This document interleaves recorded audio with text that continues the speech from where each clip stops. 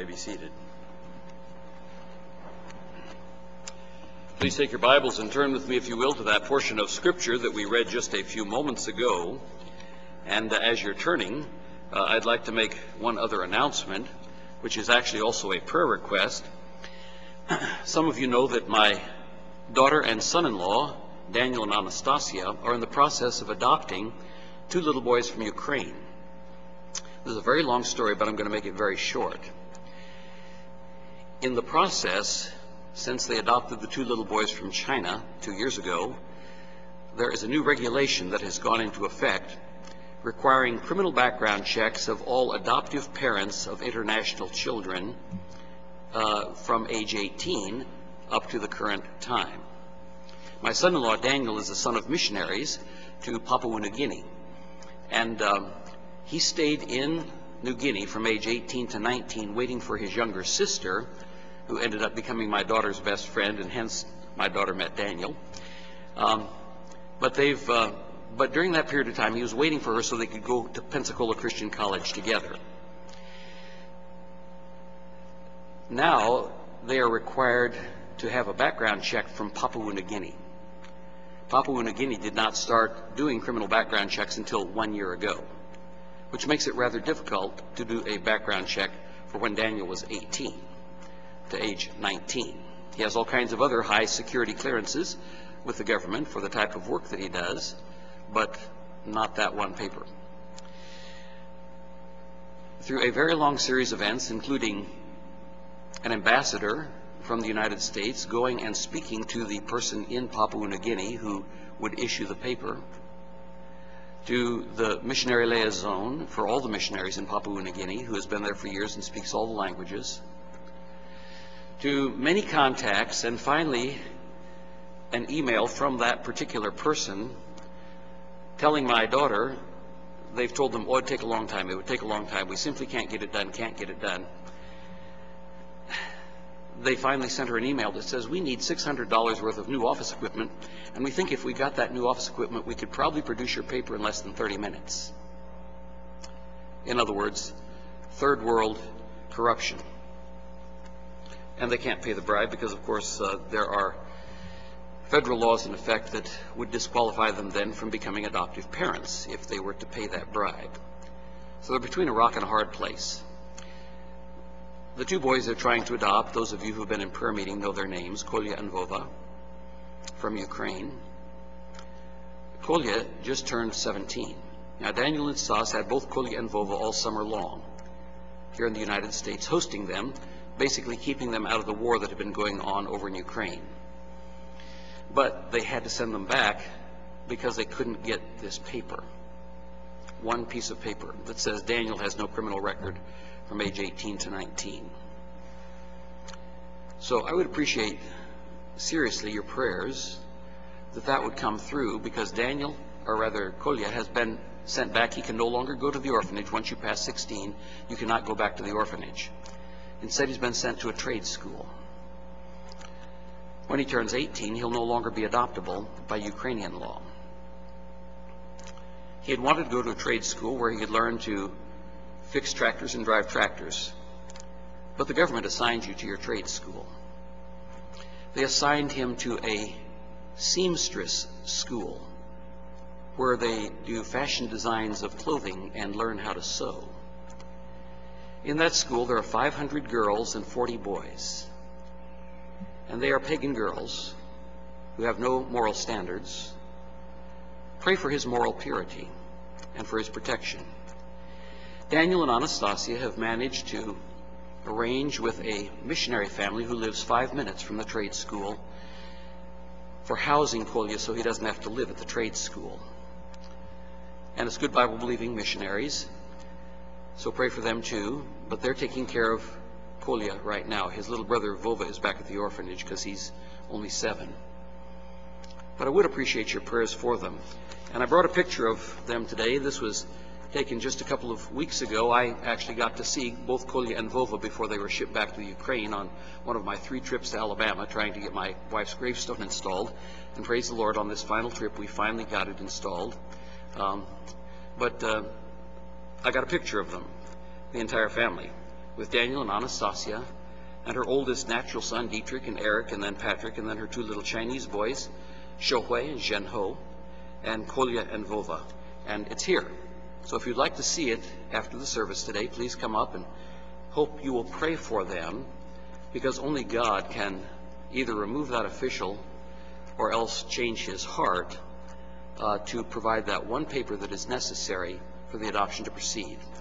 Another boy who is a close friend of Kolya's was adopted by a family in Alabama. In fact, Anastasia, while Kolya was here, drove him down to meet that friend, whose name is Ehud. It's spelled Igor, I-G-O-R, but they pronounce it in Ukraine, Ehud. He and his sister were adopted by a family in Alabama, a Bible-believing Presbyterian family, believe it or not. And so it was a joy. But they're complete with their adoption because they didn't have the same problem that Daniel and Stas have had. So we would much appreciate your prayers, and please come up and take a look at the picture afterwards and then be in prayer for them, if you will. Now please take your Bibles and turn back to that portion of Scripture that we studied or read just a few moments ago. We're in Exodus chapter 10, verses 21 through 29. We're studying the plague of darkness, and what we've studied so far are the plagues of blood, frogs, lice, flies, murrain, which is cattle plague, boils, hails, locusts, darkness, and coming your way soon, death. And we gave you a budak for that. Blood and frogs is blow-fro. Lice and flies is lie-fly. Murrain and boils is moo-bo. Hail and locusts is halo. And then death and darkness, or darkness and death, is daddy. Blow-fro, lie-fly, moo-bo, halo, daddy. I hope that you can remember that. It'll help you keep all 10 plagues in mind, in order. Now you recall that as we've been comparing these last 3 plagues, over the last 2 weeks, this is our 3rd week on this, Ken Olson was here last week, of course, we've compared it to hospice care. The removal of all life-sustaining nourishment, that was the plague of locusts. The shutting down of the organs, that's the darkening of the eyes, the mind, the body, and irreversible coma, that's the plague of darkness. And then final termination, that's the plague of death. We're looking at the 3rd in the series on the plague of darkness, and what we've learned so far about the plague of darkness is that it was a supernatural, tangible darkness that showed the supernatural presence of the Shekinah glory. Most people don't put that together, but as you begin to track all the places in the Bible, both Old Testament and New Testament, where the plagues are mentioned, and they're even mentioned in Stephen's sermon in Acts chapter 7, you discover that what we're looking at with the plague of darkness, because it was so dark they couldn't move for 3 days. Did you notice it said that twice in the text as I read it this morning? But it was light in the land of the Jews, in the land of Goshen. Darkness for the unbelievers, light for the believers. That's what the Shekinah glory does. It brings darkness for the unbelievers. It brings light for the believers. We saw that darkness is often associated with the Shekinah when God is about to judge, and there were many places in the Scripture that we read you from that. We saw that the believer who is in fellowship with God does not need to fear what is in the darkness. Thou shalt not be afraid for the terror by night, nor for the arrow that flieth by night, for the pestilence that walketh in darkness, nor for the destruction that wasteth at noonday. We know that in that psalm, which is Psalm 91, that David is actually remembering the Exodus. We all are familiar with Psalm 90 and Psalm 91. Psalm 90, a prayer of Moses, the man of God. We're all familiar with that. Psalm 91, we love that psalm. But you know, David is remembering the Exodus in Psalm 91. We can see that in verse 10. There shall no evil befall thee, neither shall any plague come nigh thy dwelling. So as you read through Psalm 91, remember the 10 plagues in Egypt. We're constantly being reminded of those plagues all the way through the Old Testament and multiple times in the New Testament as well.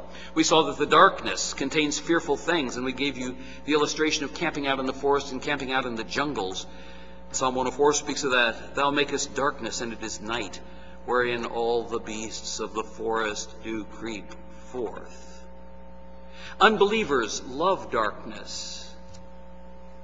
And because they love darkness, God is going to give them darkness for eternity. Jesus says this in John chapter 3. You're all familiar with verse 16. For God so loved the world that he gave his only begotten Son, that whosoever believeth in him should not perish, but have everlasting life. And we get down a little bit further here, and it says in verse 19, and this is the condemnation, that light is come into the world. And by the way, light and darkness are one of the key motifs, one of the key themes of the Gospel of John. Track light and darkness through the Gospel of John. Incredible amount of spiritual truth that is taught with those two motifs as you go through the Gospel of John. But we get to verse 19, this is the condemnation, that light is come into the world, and men loved darkness rather than light, because their deeds were evil. For everyone that doeth evil hateth the light, neither cometh to the light, lest his deeds should be reproved. Light and darkness. You see, as you go through that, you discover believers love darkness. God says, you like darkness? I'll give you darkness. I'll give you darkness for all of eternity because you rejected the light. That's what Jesus says here in John chapter 3. Deliverance from darkness is one of the primary illustrations of salvation in the Bible. Such as sit in darkness and in the shadow of death, being bound in affliction and iron. He brought them out of darkness and the shadow of death, and break their bands in sunder. Unto the upright there ariseth light in the darkness. He is gracious and full of compassion and righteous. Out of Isaiah, the people that walked in darkness have seen a great light. They that dwell in the land of the shadow of death, upon them hath the light shined. Deliverance from darkness is a picture throughout Scripture of salvation. And in that day shall the deaf hear the words of the book. The eyes of the blind shall see out of obscurity and out of darkness. A prophecy about Jesus. Isaiah 42:7, to open the blind eyes and bring the prisoners from the prison, and them that sit in the darkness of the prison house. Deliverance from the chains of sin. Isaiah 42:16, and I will bring the blind by the way that they knew not, and I will lead them in paths that they have not known. I will make darkness light before them, and crooked things straight. These things will I do unto them, and not forsake them. And Jesus makes reference to these passages that I've just quoted out of Isaiah and Psalms in John chapter 8. Then spake Jesus again unto them, saying, I am the light of the world. He that followeth me shall not walk in darkness, but shall have the light of life.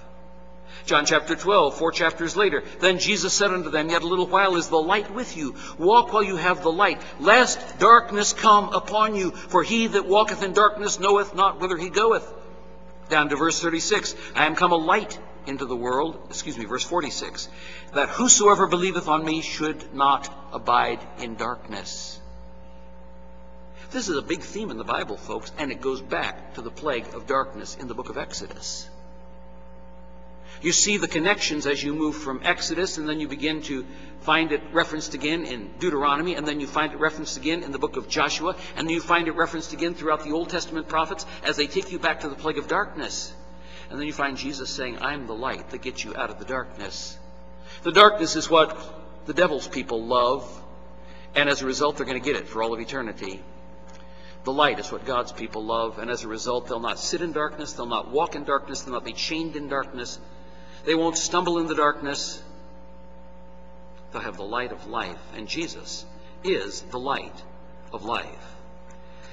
I think it's also evident that what we've just read, that darkness in the Bible is a picture of spiritual blindness. He talked about those who are blind being able to see. The eyes of the blind shall see out of obscurity and out of darkness. It's a picture of spiritual blindness. It's a picture of filthy sin. It's a picture of spiritual death. And it takes us back, as most everything does in the Bible, it takes us back to the moment of creation. Did you ever stop and think about it? Before God gave light and life, there was just darkness. Genesis 1:2. The earth was without form and void, and darkness was upon the face of the deep. And the Spirit of God moved upon the face of the waters. We start in darkness, and then God gives light. And God said, let there be light, and there was light. Same motif that you find in the Gospel of John, the Gospel of salvation. It's taking you back to creation. It's taking you back to the plague of darkness, where darkness is a picture of lifelessness and of sin and of judgment, and nothing is there. Last week we warned the young people, and older people too. The way of the wicked, this is Proverbs 4:19, the way of the wicked is as darkness. They know not at what they stumble.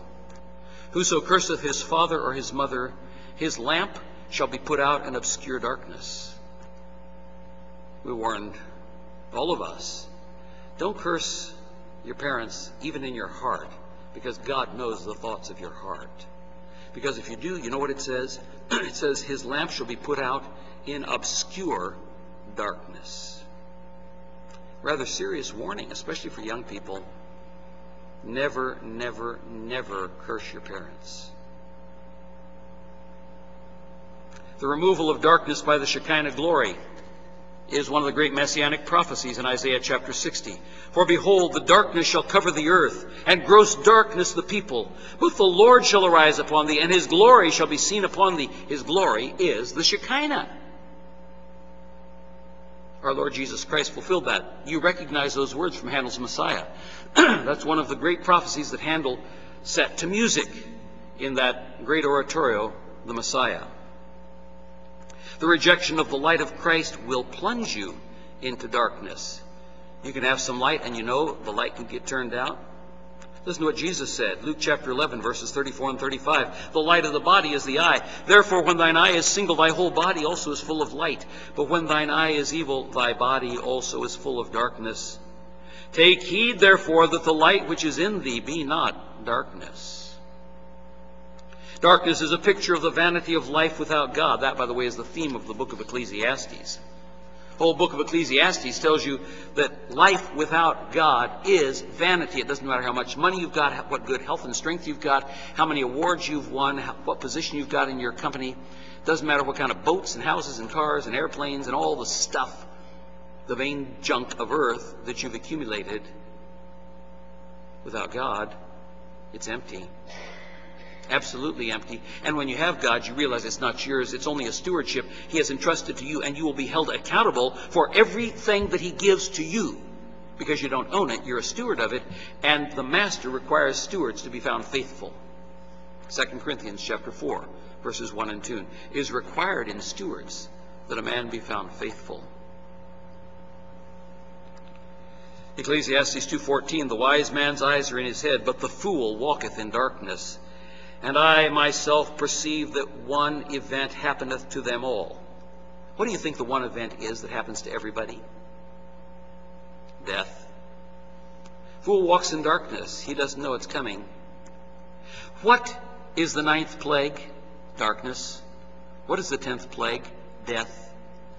Those are the two things that are mentioned here in Ecclesiastes 2:14. The fool walks in darkness. I myself perceive that one event happens to them all. Darkness precedes death, just like the 10 plagues. Ecclesiastes 5:17, all his days also he eateth in darkness. He hath much sorrow and wrath with his sickness. For he cometh in vanity and departeth in darkness, and his name shall be covered with darkness. People want to leave a legacy. They want people to remember them. On Memorial Day a couple of years ago, we talked about that. How much people want others to remember them. With lots and lots of money, they leave things that will have their name on them, but don't bring glory to God. You're going to have a tombstone someday. I just installed Judy's tombstone. It's got my name on it too. But it doesn't just have our names on it. Most tombstones, when you walk through the cemetery, have the name of the person, date of birth, date of death. So anybody walking through the cemetery will say, a dead guy's buried here. And they probably won't stop and read it. Did you know that 150 years ago that was not the case here in the United States?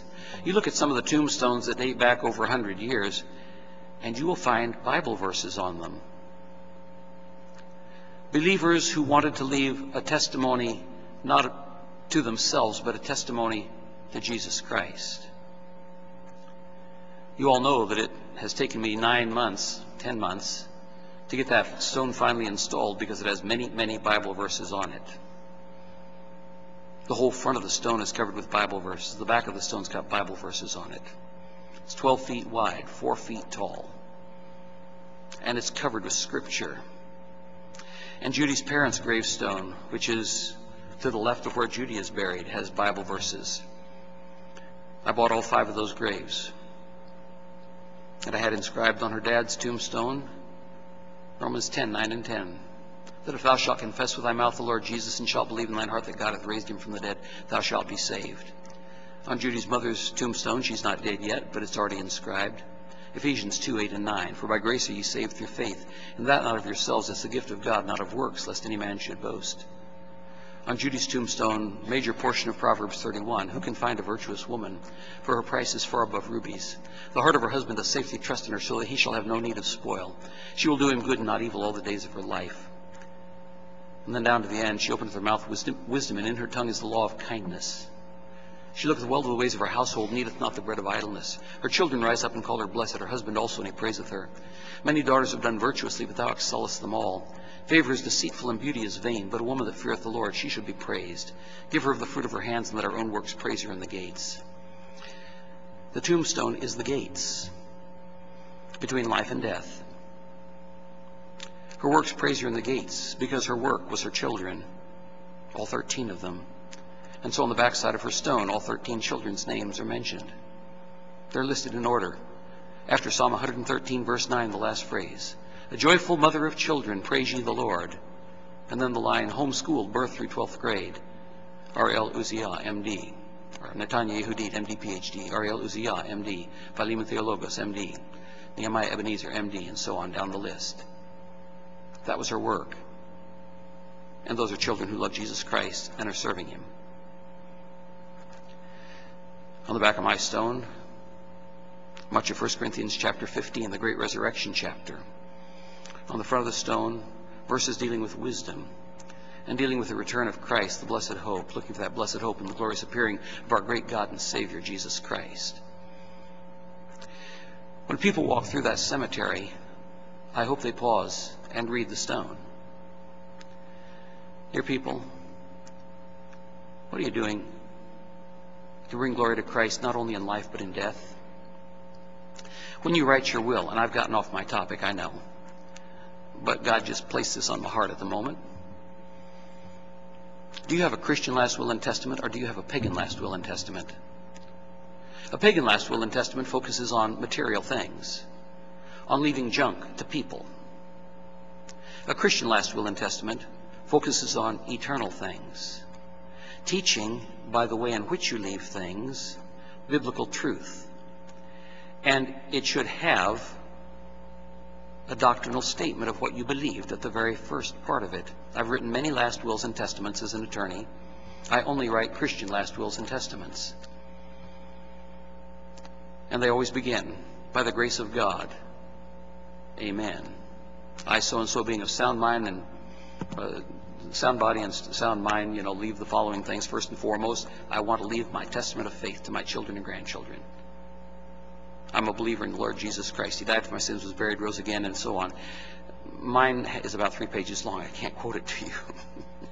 The doctrinal portion of my will, because I don't have that much junk to leave. But I do have faith in Jesus Christ, and that's the thing I want my children most of all to know. When that gets filed at the courthouse, the probate judge will have to read it. When that gets filed at the courthouse, the clerks of the probate judge will have to read it. When that gets filed at the courthouse, people doing genealogical research will have to read it. How many generations are left here on earth, we don't know. But for as long as that courthouse stands, that will be a permanent record of faith in Jesus Christ. I hope you're doing things like that, people. Think in terms of things eternal, not in terms of things that are temporal.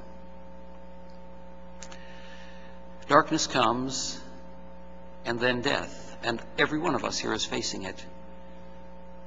And I faced it once again as I stood there and watched them install that stone, spent some time with my children who were there, then spent some time alone, thanking God for the woman that God gave me. A woman who gave her life to Christ when she was just a girl and lived zealously for him. Okay, I can't start talking about Judy. We'll never get through with the sermon. Back to the plague of darkness. Darkness is a picture of judgment during the day of the Lord. We saw that in Joel chapter 2, Amos chapter 5, and Zephaniah chapter 1, and Acts chapter 2. In other words, that's something that's very, very much a part of both Old Testament and New Testament. The darkness in our text could be felt like you can feel water when you're submerged. It says in verse 21 of Exodus 10, even darkness which may be felt. Remember when we talked about Abraham 3 weeks ago, that Abraham was partner to a covenant that God cut with Abraham. God was the principal party in that covenant that God made with Abraham. And Abraham felt the horror of darkness. It says so in Genesis chapter 15. It's in Genesis 15 that Abraham believes the word of the Lord, and it was counted to him for righteousness. And that's quoted in Romans chapter 4, verse 13. For the promise that he should be heir of the world was not to Abraham or to his seed through the law, but through the righteousness of faith.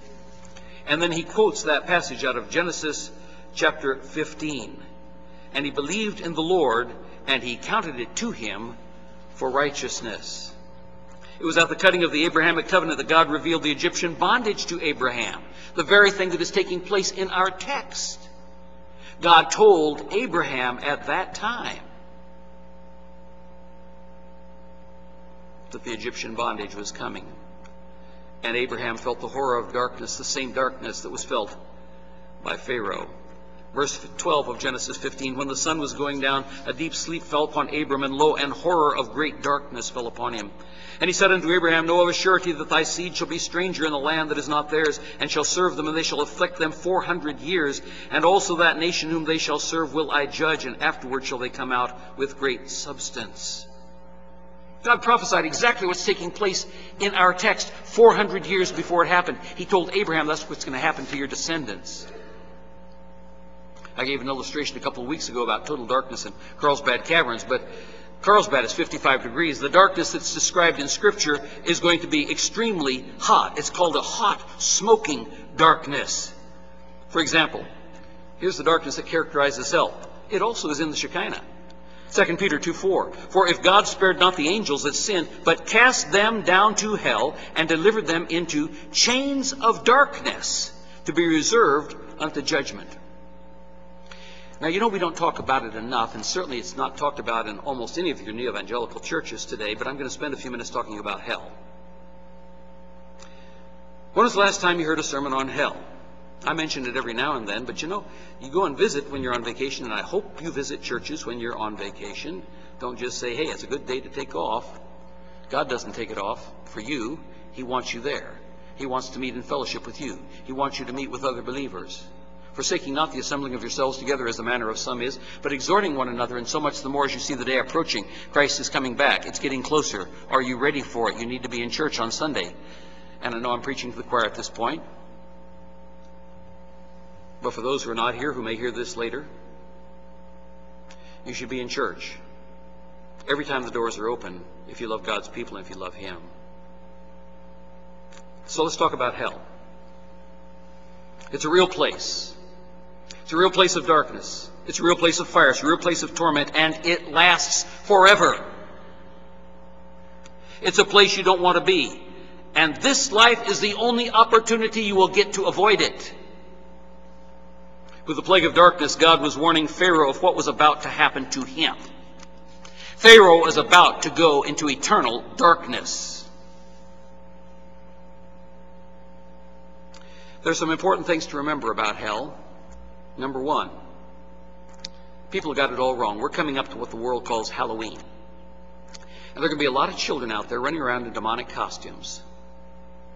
No Christian should ever let their kids run around in demonic costumes or give threats of trick or treat. That is, if you don't give me something, I'm going to do something bad to your house.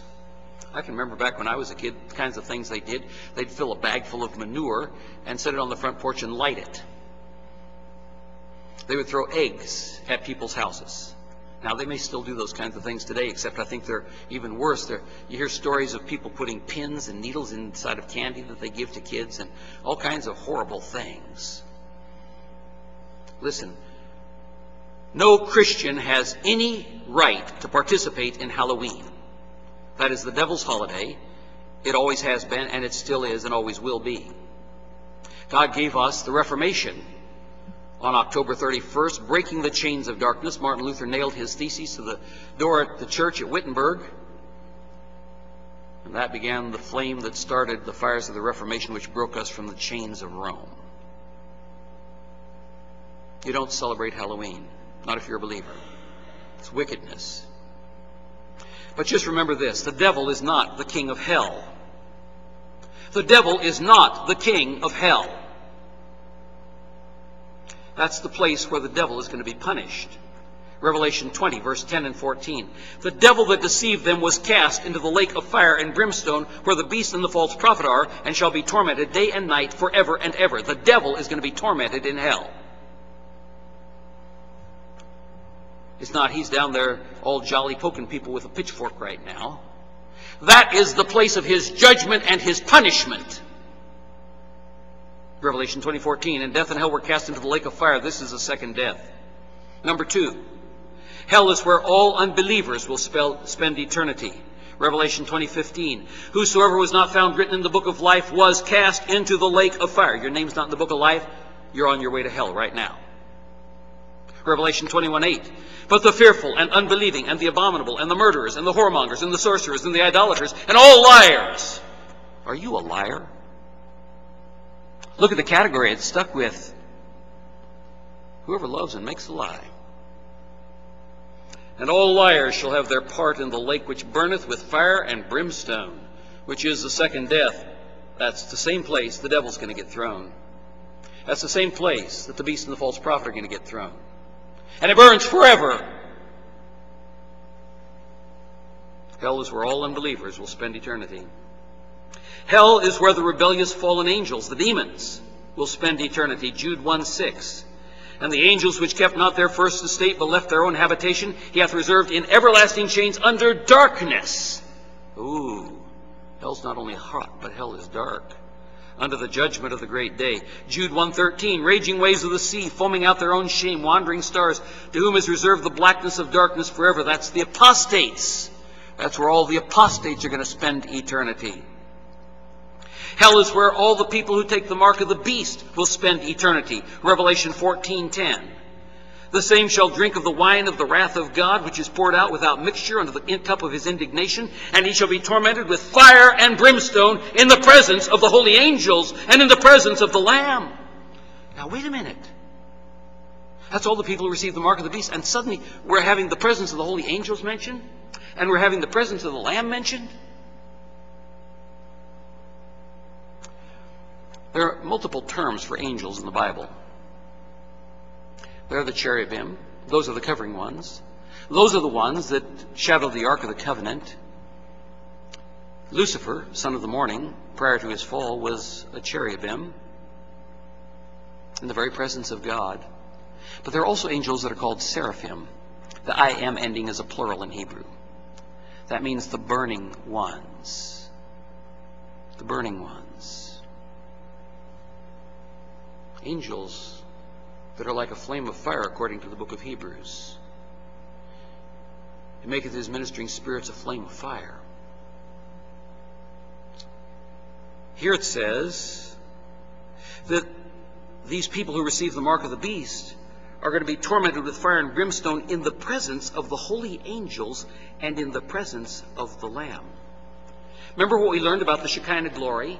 The Shekinah glory is a fire that burns but does not consume. Remember the burning bush, Exodus chapter 3, verses 13 and 14? It burns but it does not consume. It also has those interesting characteristics. It's darkness for one group of people. It's light for another group of people.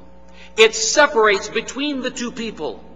Just like between Israel and Egypt, where one could not come near another all night long. Where it's separated between Israel and the Egyptians as they're crossing the sea, so the Egyptians couldn't get through to the Israelites because of the darkness that was between them. It says the Shekinah glory came from in front of Israel, and it stood between them and the Egyptians, who are desperately trying to follow them into the sea. It's darkness for the one, it's light for the other. It's blessing for one, and when they get halfway across, God looks out of the cloud of the Shekinah and knocks off all the wheels of the 600 chariots, 1,200 wheels on the bottom of the ocean someplace. Knocked them all off. So it says they drave heavily, and they said, the Lord is fighting for Israel. We've got to turn around and get out of here. And as they turned to go back, God closed the walls of water. And they were little tiny puddles. The word for walls that is used there, and we'll get to that eventually when we get in the book of Exodus farther, but those walls, it's a word for great city walls. They weren't wading through the mud where their chariots got stuck. Think of a huge city wall and you're standing next to it and that wall collapses on you. There's no way they could get out. Shekinah glory did that. It says the Lord, and I believe that's the Lord Jesus Christ, because all judgment is committed under the Son, John chapter 8. The Lord Jesus Christ is the one who judged the Egyptians. The Lord Jesus Christ is the righteous judge in the book of Revelation. There is so much in Scripture, people, that ties together, that if we would simply take time and look at it. What else about hell? Hell is where the beast and the false prophet will spend eternity. Revelation 19:20. And the beast was taken, and with him the false prophet. The beast is the Antichrist. And with him the false prophet that wrought miracles before him, with which he deceived them that had received the mark of the beast, and them that worshipped his image. These both were cast alive into a lake of fire burning with brimstone. Now, some of you have seen photography of volcanoes erupting. I know some of you here have seen it because I showed you some videos of Mount St. Helens, which is when it exploded and carved a canyon, which is 1/40th the size of the Grand Canyon, in one afternoon. The evolutionists will tell you that the Grand Canyon took, millions of years to carve by a little water running through the rocks and finally cutting all the way down to the bottom. And I was there at the Grand Canyon once, and I heard the guide, who was a thoroughgoing evolutionist. It was back when I was much younger, back in my high school days. And he was explaining that, yes, this little bit of water, tiny little stream, cut through this rock over these millions of years. And you also got to take into account that there were a lot of little animals that were kicking out little... Chipmunks dug the Grand Canyon? Come on, give me a break. They believe that! No. When Mount St. Helens erupted, it cut 1/40th of the size of the Grand Canyon in one afternoon. A lot of water in a little bit of time, mud flows, ripping up entire forests, turning them upside down in Spirit Lake, so that you have the same kind of things that you have in the Grand Canyon, where you have this anomaly of a petrified tree trunk running through multiple layers. How could that have happened? The tree couldn't have grown for thousands and thousands and thousands of years, millions of years, as those layers were being laid down. Dear people, we serve a living God. Think of being in a lava flow. That's like the lake of fire. That's the way the Scripture describes it. But it's going to be a fire that burns and does not consume, which means it's going to be for eternity. You will not be consumed. You will not be burned up. You will not be annihilated. If you are not a believer, you will spend eternity in utter darkness. Darkness that can be felt. You will spend eternity in the smoke and cloud of this darkness. You will spend eternity in the painful fires of hell. That's what the Bible says. You don't have to believe it, but you'd better, because God said so. And if you don't believe it, you're calling God a liar. You're calling Jesus a liar. Jesus is the one who is speaking in the book of Revelation. You know that, don't you? You read the first two verses of the book of Revelation. John is just the amanuensis. John is just the scribe who is writing down what Jesus is telling him. Jesus said that. That's where the beast and the false prophet will spend eternity. Remember, hell is totally dark. Hell is screaming hot. Now, how do you know if you're on your way there? Well, Jesus said if you have no spiritual fruit in your life, it's proves that you're lost and that you're headed for hell. If you have no spiritual fruit in your life, you're not saved by your works, but if you're saved, your life will produce spiritual fruit. Listen to what Jesus said. In fact, he says it in Matthew 3, says it in Matthew 5, says it in Matthew 7, says it in Matthew 13, but multiple times in Matthew 18, says it multiple times in the Gospel of Mark, says it in Luke, he says it in John. Let me just read you a few of them. Matthew 3:10. Now also the axe is laid unto the root of the trees. Therefore every tree which bringeth not forth good fruit is hewn down. And what are the last four words? Cast into the fire. No fruit? It's the fire. Verse 12. Whose fan is in his hand, he will thoroughly purge his floor and will gather his wheat into the garner, but he will burn up the chaff with unquenchable fire. It's a fire that burns but does not consume. Matthew 5:22, but I say unto you that whosoever is angry with his brother without a cause shall be in danger of the judgment. Whosoever shall say unto his brother, Raca, shall be in danger of the council. But whosoever shall say, Thou fool, shall be in danger of hell fire. Matthew 7:19, every tree that bringeth forth not good fruit is hewn down and cast into the fire. Jesus talked more about hell than he talked about heaven, because he doesn't want you to go there.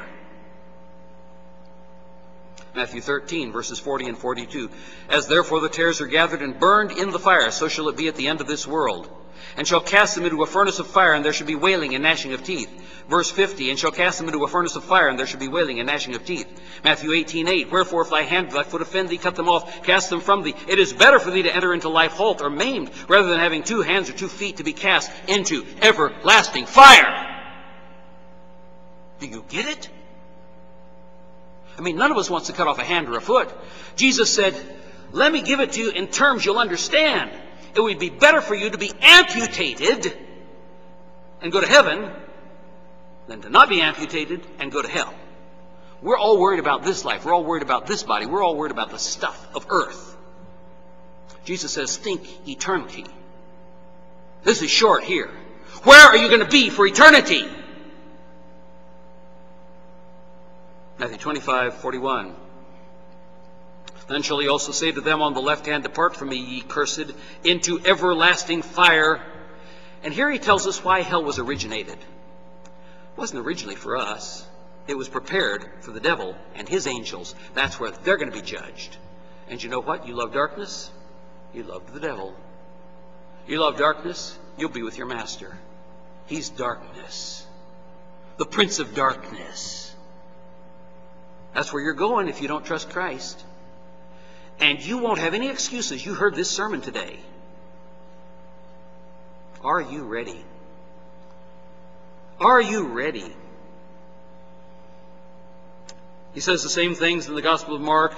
He adds a few more there. Where their worm dieth not, their fire is not quenched. He says that 4 or 5 times as he goes through Mark chapter 9. Where their worm dieth not, and the fire is not quenched. Verse 46. Verse 48, where their worm dieth not, and the fire is not quenched. Luke chapter 3, verse 9. Now also the axe is laid to the tree. Every tree, therefore, which bringeth not forth good fruit is hewn down and cast into the fire. Get down to chapter 17. But the same day that Lot went out of Sodom, it rained fire and brimstone from heaven and destroyed them. That is given as an illustration of hell in the New Testament, Sodom and Gomorrah. It's a visible reminder of what hell will be like. And it's a visible reminder of what happens to those who pervert what God has ordained for marriage. John 15:6. If a man abide not in me, he is cast forth as a branch and is withered.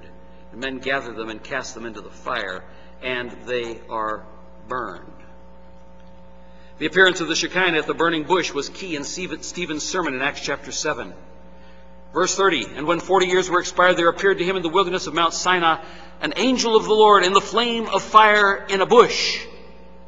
He's tracking the history of Israel to show them how they have rejected the revelation that God gave to them. And God began to give it to Moses when Moses stood before the burning bush, and God said unto him, Take off the shoes from thine feet, for the ground whereon thou standest is holy ground. And God called him and sent him to Egypt, which is where we are in our text today. And Stephen makes reference of that in Acts chapter 7. The Shekinah glory is seen in judgment in the doctrinal epistles of the New Testament. 2 Thessalonians 1:8. In flaming fire, taking vengeance on them that know not God, that obey not the gospel of our Lord Jesus Christ. Interesting, he didn't just say that believe not. He said that obey not. You see, genuine faith produces works. What you really believe will change your life. If it doesn't change your life, you don't believe it. You can talk it all you want, but you say that you believe it, you don't do it, you're a hypocrite. Do you really believe? You know my question. I've said it to you many, many times. Someone says to me, I'm a Christian. I say, oh really? You say you're a Christian? So how has it changed your life?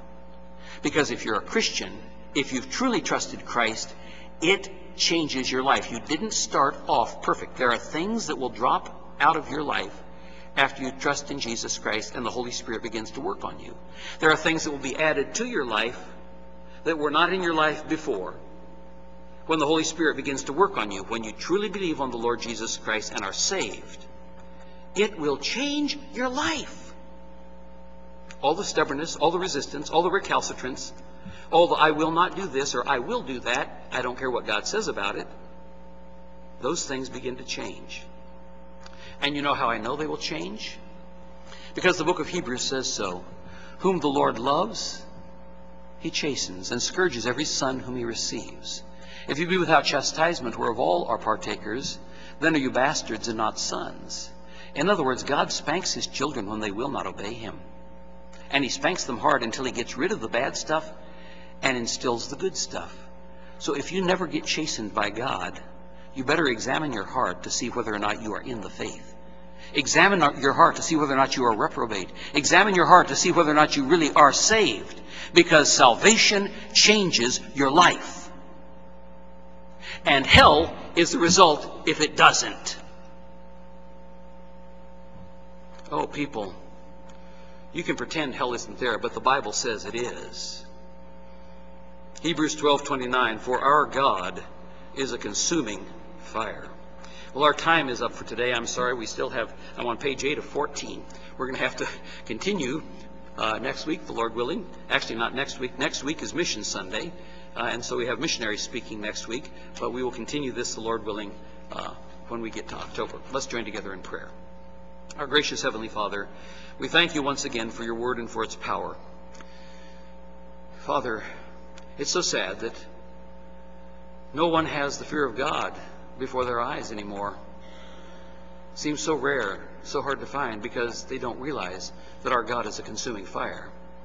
They don't realize that there is a God of judgment, that our Lord Jesus Christ said all judgment is committed under the Son. That someday those who have rejected him will have to face him. And he will be their judge. Right now he offers himself as the gracious Savior, the one who delivers us from the power of sin, the power of Satan, the power of the flesh, the power of the world, who delivers us from hell, who delivers us from darkness, that we might walk in the light as he is in the light and have fellowship one with another, as the blood of Jesus Christ cleanses us from all sin. Father, cause us a people who walk not in darkness, but who walk in light, who have joy in the light, who love the light, who do not love the darkness, who come to the light. Father, fill our hearts with light. Let not the light that is in us be darkness, for how great is that darkness. Father, we pray that you'll take your word, that you use it in each of our hearts, that you use it in a powerful way to transform us into the image of Christ. Father, help us to be transformed by the renewing of our minds, that we might prove what is that good and acceptable and perfect will of God, that we wouldn't be conformed to this world, but be transformed. Father, we pray for your blessings on your word as it has gone forth this day to the glory of Jesus Christ, your Son. For we pray it in Jesus' name. Amen. Our closing hymn for today is hymn number 613. 613, all your anxieties lay on him.